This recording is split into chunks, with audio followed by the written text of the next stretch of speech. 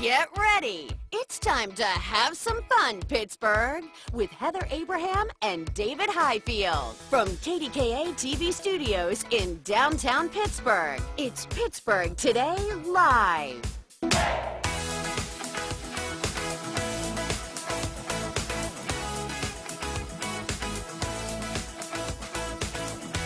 I love that we keep finding ways to celebrate Tuesdays for me. I know. We're making it a little better for the day of the week that Heather likes the least. Yes. So today, of course, is Fat Tuesday. Before Lent, it's your chance to get all the sweets in. We're going to celebrate this. I saw someone joking today that every Tuesday is Fat Tuesday for them. Well, you know, that's kind of true here on funny. the show, too, because we always have something. And we have research that sort of speaks to all of this. Yes. So listen to this. It sounds really alarming, but it's not as bad as you think. More than half of Americans are cheating on their partners with food. ... Yes. I totally get this. I totally understand this. Okay, Right. so they surveyed 2,000 Americans in a poll. 71% make unhealthy choices behind their partner's back. 55% have hidden food from their partner even. Hidden food? Like what? Like Snickers? Like they have a stash hidden away somewhere? Right. Well, does that happen in your household? No. Of course, if Frankie's watching, he's gonna know now. Here's the thing. We don't hide things. I just make him come down that dark path with me. I'm like, you want to get Chinese food today? Well, and for me, it's almost like a confessional. Right. Like, you know, I'll come home and I'll say, you know, I had a donut, I had pizza, you know, these are all the ways that I did not do so well. This is the worst. I come home around lunchtime, and Frankie is usually leaving the gym around that same time, and so I'll hear him sometimes on the phone, and I can hear that he's eating, and I know he's gone through a drive-thru. Like, where'd you stop? You're such a super sleuth. So you can hear. Where'd you go? He can hide nothing from you. And then I hear Sonny in the background, chicken nuggets and French fries. That's funny. I know. Rats them out. All right, well, it turns out as much as people sometimes hide their food choices from their spouse or their partner, there's actually some positive that came out of this study, too, because there's a way that your partner might be encouraging good things, and that makes up today's list. So nearly half, 49%, say that they trust their partners the most to make sure they're sticking to their healthy eating goals. So it's their partner that they rely on the most. I feel like I'm failing my partner. 3 in 4 people say they've influenced their partner to be healthier. And 77 say their partner has positively influenced their overall life and well-being. And I would say that's absolutely true in my case. I feel like we have not done a very good job with each other either. What, you mean? The two of us. Well, yes. You mean with food? Yes. Well, it's hard with this show. We all want to sample something, you know. We all want to sample something. We do. I mean, like when someone comes on, and for you at home, I feel it's our duty to sample it and to see what the food tastes like so that you know whether you want to make it or you want to go to that restaurant or whatever. Yeah. Yeah. The thing is, and I was saying this to Mikey this morning, the thing is, or Selena this morning, it's when we stop. Do we stop? Like, do we have like just a couple bites on TV, or do we go back to the kitchen and finish off that bowl? And we go back to the kitchen. We go back. Finish off the bowl. Don't think we stop at just one bite ever. We finish the whole thing. I've gained some weight since I started on this show. We all have. Yeah. Don't worry. Anyhow. All right, we're going to move on. We're going to move on to what makes a successful marriage, keeping with the relationship theme. And actor Harrison Ford has a suggestion. He says the key to a successful marriage is to just be quiet. Do you think this is true? No. He told Parade magazine, don't talk, just nod your head. This is not true. He also says making sure his chores are done is important. He, of course, is married to actress Callista Flockhart, Ally McBeal. I will always think of Ally McBeal when I see Callista Flockhart. But anyway, they've been together for 18 years. They've been married for almost 10. And no, I don't think that's good advice. No. I think he was being funny. I think that he was trying to be, he was saying it in jest. It almost sounds like we want to send in like a hostage people to go get him out.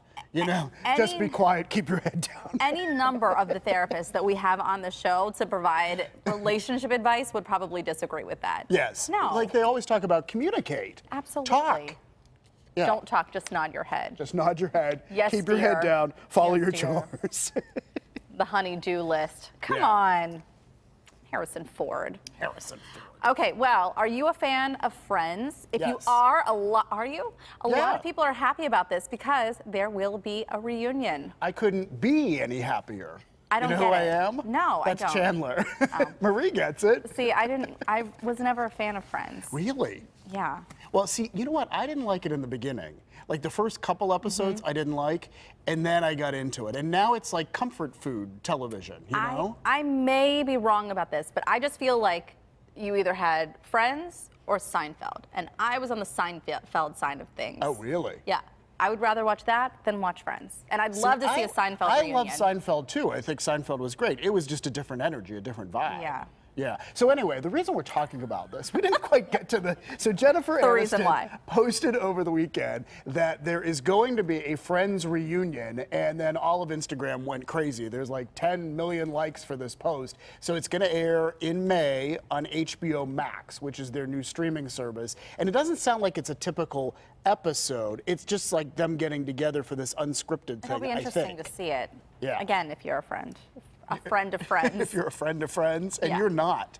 So I was going to ask. I don't hate the show. I would just never, if there's reruns playing, I would never stop and say, oh, I want to watch this episode again. See, I would. I like it. But anyhow, that's okay. We're allowed to have differences. No. Yeah. We can't. No, we can't. And David, keep your head down and be quiet. Just nod, please. Well, are you also a fan of Back to the Future? Michael J. Fox saying some stuff about this and about a reboot. Yeah, so it turns out they talked to the creator of Back to the Future, one of the creators, and they were asking, would you ever do a reboot of this? I mean, they had 3 movies back in the 80s, and he said no, absolutely not. And why not? Well, in fact, he had a very strong quote. What did he say? It would be like selling your kids into prostitution, is what he told the BBC. That is a strong quote. However, they're doing something else. They have devised a musical, a stage musical based on Back to the Future, and it opened last Thursday. It opened in Manchester, England. If it does well, it's going to go to London and then possibly Broadway. Little known fact, I've never watched the Back to the Future movies. Only in bits and pieces. Okay. Frankie will stop and watch them anytime. Right. I swear, anytime it's on TV, we're watching it. I just have never seen it from start to finish. All right, well, that's on our to-do list. We have a movie marathon coming up soon. We have a movie marathon with Cosmos. Filled with 1940s movies, too. Yeah, well, those are my movies. All right, we love it when we find something that we can truly say, that's so Pittsburgh, because this next thing, I think, is pretty Pittsburgh. It is. Yeah. It is. That's so Pittsburgh. So we're talking about Turner's Dairy, who makes the iced tea that so many people love and swear by. Yes. And take a look at what one Port Authority bus driver decided to do to keep his iced tea cool. I think this is brilliant. Yeah, just hanging out the side of the Port Authority bus. So Turner somehow got a picture of this and then posted it and said, yeah, there you go. But yeah, that is so Pittsburgh. So we just wanted to share it with you. A true Yinzer hero is what they said. It seems like it could, I don't know, what if it fell You think off? it's a safety thing? Well, what if it fell? Oh, I doubt it. I mean, it's not going to cause like a major pileup, but still. No. I'm always thinking about what could happen. What could happen? Well, I'll tell you what nearly happened. I almost burned down the newsroom yesterday. Oh, geez. You don't know about this yet. Did you leave your heater on overnight? No, I didn't leave the heater on overnight, but our newsroom can get chilly. Even in the summertime, it can get chilly. When it's winter, yes, I I'm have aware. a space heater on the side of my desk. Well, yesterday I'm sitting at my desk, and I never leave it turned on if I'm not there. But now I don't have the option. There's no more space heater. So yesterday I'm typing, and then all of a sudden I hear it turn off, and I turn over, and there's smoke coming up the top. And then I immediately think, okay, unplug. There are no flames. But I'm looking around thinking, like, what do I do with this smoke? Because I look up and we have smoke detectors. What if, like, the sprinklers went off and it was all my fault? You ruined all of the computers in the news? So I take the heater and I'm running. Like, I'm thinking, well, I got to get it outside. And, like, I'm carrying it like it's a bomb that Superman's, like, ready to throw in. Please tell me there's video of this. There's no video? Well, there might be security footage. We need to check the cameras. So then I get to the front lobby, which is the only way we can get out. And so I'll take it outside so it, like, let it quit smoking, and then I'll throw it away or dispose of it somehow. Well, I pause because then I think if I take it outside, someone's going to think it's a bomb or call the bomb squad. Right. So I just stand there in front of the front guard desk and I'm frozen. And so the guard, fortunately, he notices me and takes pity on me and says, "What's wrong, David?" And I explain, my heater had caught on fire. Now it's smoking and I don't know what to do with it. If I put it outside, the bomb squad's going to come and inside the smoke alarm, And he said, "I'll take care of it, David." So I don't know what he did with it, but he took it from me, and thank you. I'm so sorry you had to go through all of that. It was a rough day. It's a rough day. I'm so sorry. But I am glad that you did not burn the building down. No, and I need to buy a new heater. I went to Rite Aid yesterday afternoon, and they had no heaters. I don't think that's a good idea for you. What? To get a new heater. You don't think I should? I think you should just bring a sweater. After that harrowing story? Yes, I think that's all right. Best. We'll work that out later. Okay, Ron Smiley says rain and snow are on the way, and we're not going to let that get us down on this Tuesday, because we're beating the winter blues with some good stuff ahead. We have a lot ahead. We do. We're going to start with a stop at Oakmont Bakery that would make anyone feel better, right? Selena Pompiani is there for today's Around Town feature because area bakeries like Oakmont are jumping today. They are getting ready for today's Fat Tuesday crowds. This Selena is helping out on the assembly line. Yeah, no, Selena, not that way. Don't do that. She's making punchki. We're going to check in with Selena in just a little bit. And we have to figure out how to say it. Punchki? I think it's punchki. We're going to ask Selena. Also ahead, spring trends to beat the winter blues, see what fashions are in for spring and why it may seem like everything old is new again. And catch today's Take It Home Tuesday deal to save you money only on PTL. Then start planning your winter escape. We will tell you where to find some spots at great prices that you can visit from Pittsburgh, coming up with a local travel expert. It's all ahead when PTL comes right back on this Tuesday. No. What? Go back to the video. You want to go back to the video? Tuesday, February 25th. Thanks for watching us, everybody.